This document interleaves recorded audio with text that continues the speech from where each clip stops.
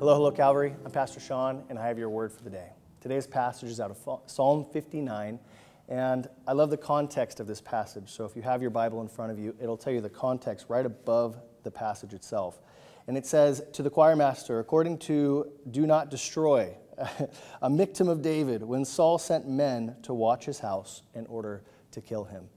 And what we find out is that David is writing this psalm in a moment in time of despair because people, enemies, are coming to kill him. He says in verse 1, deliver me from my enemies, O my God. Protect me from those who rise up against me. Deliver me from those who work evil and save me from bloodthirsty men. When we encounter enemies in this world, no matter what those enemies might look like, we should always call on God. But David does something a little different. He doesn't just stop at calling on God. You see, in verse 8, he doesn't just call on God, he affirms that God has already won the victory for him. Verse 8 says, but you, O Lord, laugh at them. You hold all the nations in derision. O my strength, I will watch for you, O God, are my fortress. My God in his steadfast love will meet me. God will let me look in triumph on my enemies. I was thinking, we all might have enemies in this world. People who hate us, people who want the worst for us. But the Bible's also very clear that our enemies as Christians is not flesh and blood.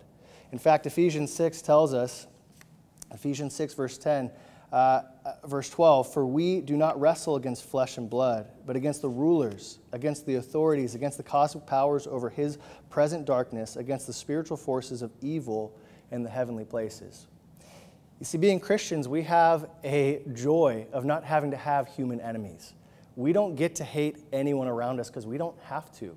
They can't steal or take anything away from us, but we do have an enemy. You see, the devil, Satan himself, wants to destroy you. He wants to destroy all of us via distractions, via sin, via anything. He wants to steal your soul from underneath you. But we get to operate like David, where we get to call on God when our enemy is chasing after us with temptations and distractions and destruction. And then we get to call on the victory that's already at hand. You see, Christ already died for us. Christ died for us so we can live in victory over any temptations, over any sort of thing that would destroy us or try to steal our soul away from us. And with that, we get to live our lives in victory.